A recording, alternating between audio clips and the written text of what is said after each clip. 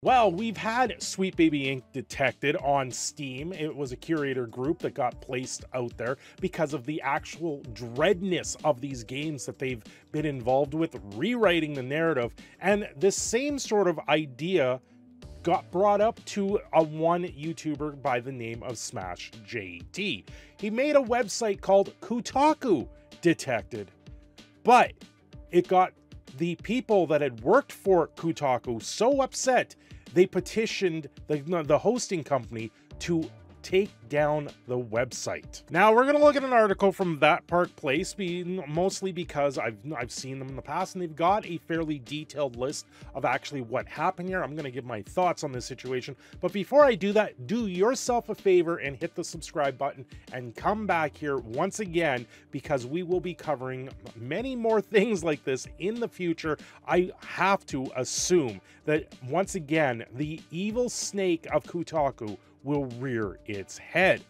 YouTuber SmashJT Kotaku Detected website shut down after Second Win editor Nick Calandra called for mass reporting. I actually spoke about Nick, I think it was in a one of my car vlogs, because he went after Grums. He was taken himself out there and spreading out false information that was fed to him by another Twitter user on a fake account, and he was up to no good. He absolutely detests everyone in this circle that's trying to fight back against this DEI narrative, this push in video games to completely rewrite the narratives, to absolutely destroy the good faith these video games used to stand for.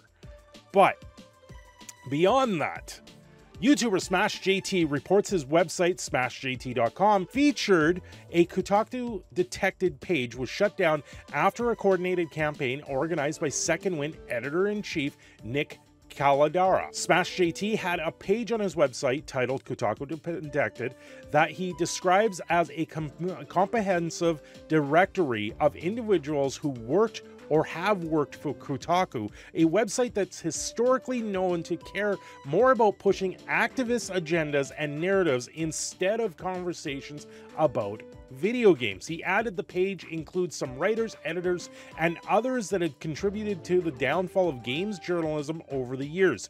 Each entry provides a relevant information for further research, including the roles, articles, and or linked videos explanations.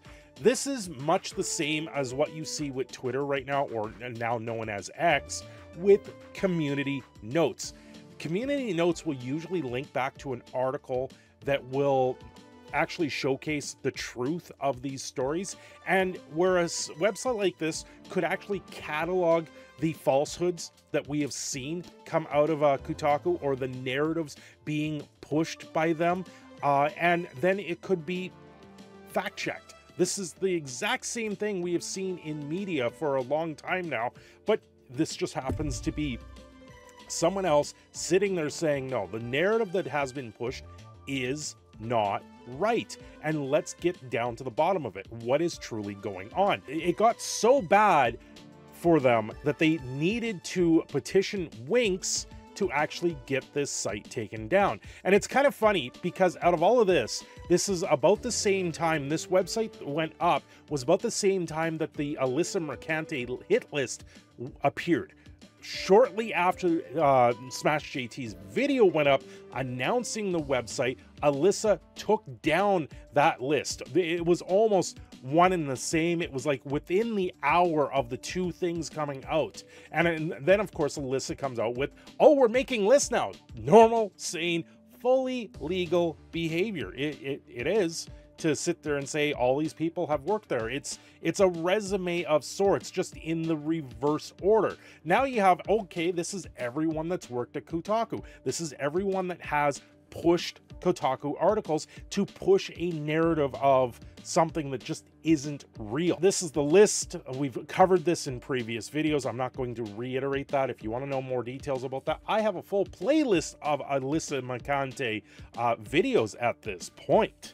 After seemingly being described as a hit list by Mercante, ex-user GigaBear reported that Calandra was organizing his followers behind a locked account to report SmashJT's website. Calandra wrote, "As it was rightfully pointed out to me, and he is refusing to take down the page, as continues to add more names to it, it needs to be taken down, so please continue reporting to Winx as I'm still waiting for a response." And this is the screen grab GigaBear happened to be able to get on Nick.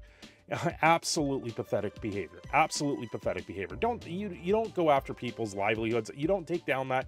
I have to say, SmashJT, I believe, has a petition, or there's a petition going around saying for Kotaku to end their ways, to literally go and do what GO Media is asking them of, and that is to make game guides.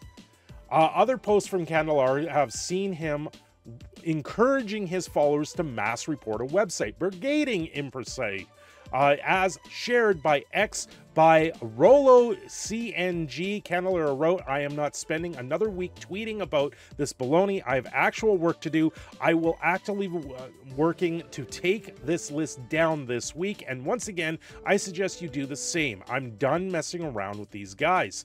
So if you have actual work to do, you have better things to do than just to go after a list after a website that's been put up, just literally saying these are the people that have worked on Kotaku. It's like putting up a list of videos of people that are on YouTube over something you don't like. I wonder what that was. He added, "Here's a link to SmashJTs.com Kotaku Detected, and I suggest you keep tagging Winx and Winx Help until you take action for breaking the terms of service against targeted harassment." What are you doing? Nick, this is what you're doing is exactly what the terms of service is against. Trying to brigade for targeting a website that was being put up. All he did, literally, all he did was say these people made these articles or helped on these articles. Alyssa makes a list of YouTubers that happen to make content on stories that she's been involved in, and suddenly it's considered harassment. It's not. You can make all the lists you want. People make top 10 lists on YouTube all the time. All the time. Top 10 secrets to Elden Ring. Top 10 levels to play in Super Mario Brothers. Top 10 people that worked at Kotaku. It's the exact same thing when you think about it. Okay, so what is exactly Kotaku Detected? He's put it up here, SmashJT. I believe he's got his own website, much like some of the bigger name YouTubers out there. A list of folks who've worked, have worked, or are friends with Kotaku and beyond. It's a comprehensive directory of individuals who have had dealings with Kotaku in the narratives that they push. You've got Alyssa Mercante listed as the senior editor, which is correct. Carol Pettit, manager editor. The stories that he's linking here, refuses to reprimand Alyssa for contacting my wife on Facebook. This goes back a long time ago. Like, Alyssa contacted SmashJT's wife in DMs. She's trying to dig up anything possible on SmashJT. If you go down far enough in this list, there's Anita Sarkeesian, you've got Kim Belair, Chris Kindred. Both of these two are part of Sweet Baby Inc. And Chris Kindred was the original person that went after Kubotas Rambo with his Sweet Baby Inc. curator page. This is the type of people that have weaseled themselves into the gaming sphere, and these are the articles that they write. These are the things that have come down the list, and why SmashJT here felt the necessary steps to go forward and actually post this all in one spot. People that have worked and people that are still, doing everything in the gaming space and pushing these ideas that are just not factual. They're not true. Yes, they have had some good stuff come out of Kotaku in the past. There's some articles, but it's few and far between that they are actually on point. A lot of them are just narrative-driven, agenda-pushing BS. And that's what everyone is trying to go up against and say, no, this is not right. I've seen many of a community note against them. I've seen many people say just no. And now it's just been all put in one site. Now, let's take a step back and look at this from an objective point of view. Anybody that worked for Kotaku, anybody, would they put that on their resume that they worked for Kotaku? Yes. Does this highlight the more disparaging things that they have said, done, or do, or make articles about? Kind of what it is. It just shows the integrity of the people that are pushing these articles, pushing these agendas. And that's why SmashJT felt it was necessary to put this together. At least that would be my understanding. And why majority of us are also saying no more. We just want our video games. We want to be able to play a video game in peace and not be told that by us playing this video game, we have to better ourselves. Now, the worst part of all this, now, as you can see, the site is back up and running. That's why I was able to view it. But the worst part of all of this is Alyssa Mercante in particular, went running to Twitter to try and make an example out of SmashJT's site getting taken down, celebrating that this site was taken down.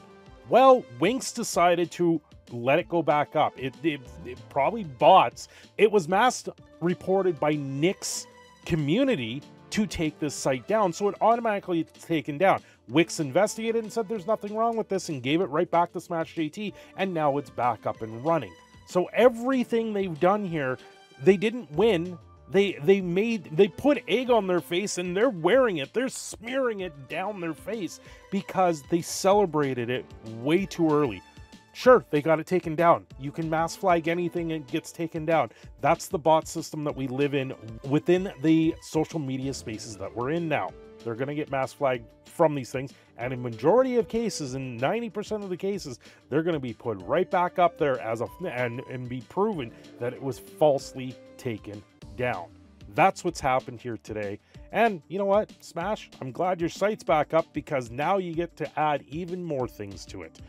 Anyway, I've been your proud Canadian Phoenix, Cindershadow. I'm signing off here. Have yourselves a great day. Don't forget to like and subscribe.